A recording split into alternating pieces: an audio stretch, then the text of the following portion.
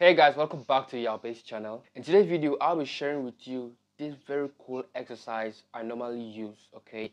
And this exercise helps me or improves my bass lick, okay? Finding it difficult to play licks in worship, praises, or in any groove, just try watch the video to the end so that I will show you the tips and how you can use these exercises daily, okay? If you're also new to this YouTube channel, don't forget to subscribe, like, and also leave a comment. I also do one-on-one bass lesson privately. So if you're interested, you can click this link or you can see the link in the comment section below. Go click on it and DM me on my WhatsApp, okay? Let's begin with the breakdown. So we will be using the 3rd fret and we will be starting from the 3rd fret, that is 1, from your G, G sharp, A, B flat to your 6th fret, okay? So if you don't understand the fret, it's like this. If you want to count it, you see this empty space here, 1, 2, 3, okay? So we'll be using here 3, 4, 5, 6, okay? We will be using 4 notes for this exercise, okay? So it goes like this.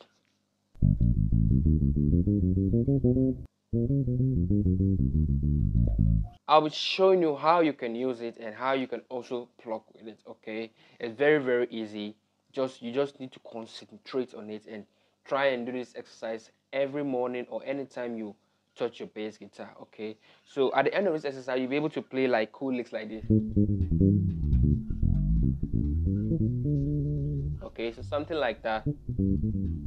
Something like that. And it will also boost your fingering, like strengthening your fingers, if you understand me. So let's say now on the 3rd fret, okay, I'm making this easy for you guys. That is on your G normally, and use your 1st finger, this one, to play, okay, and now your 4th finger to play the 6th fret, you see. So something like this, okay? So and the keys are G and B flat, okay? G, B flat, G, B flat, okay? Or you can do it this way, okay? So G, B flat, and now you'll be using your 2nd finger, and your 2nd finger will be playing G sharp, okay? That is on your 4th fret. And your 3rd finger will be playing A, that is on your 5th fret, okay? So something like this, okay?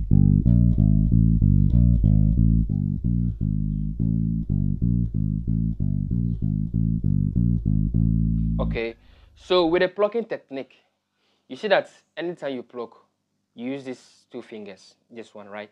So when you're plucking, make sure the 2 of them go something like this. 1, 2, 1, 2, 1, 2, 1, 2, something like that, okay? So make sure you use the 2 fingers, okay? So now let me mention the fingers numbers. That is 1, 2, 1, 2, okay? So 1, 2, 1, 2, 1, 2, 1, 2, 1, 2, 1, 2, 1, 2, 1, 2, 1, 2, 1, 2.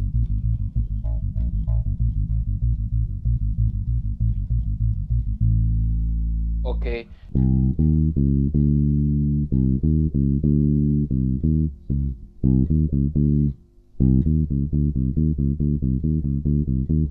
Now to your 2nd string.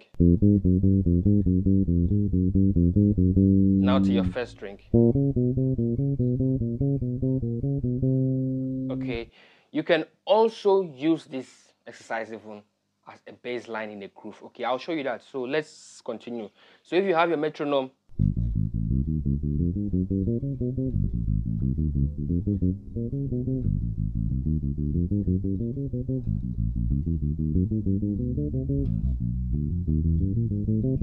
okay, try and play it in all the keys. Wherever you start, just do it there, even on your C.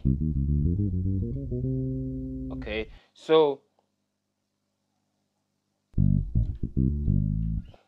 so you can also use this exercise to create bass line, okay? So let me show you too. So something like this,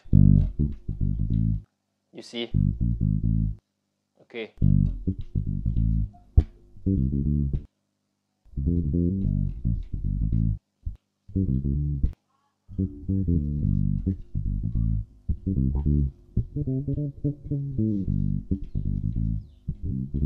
Okay, so just learn this exercise.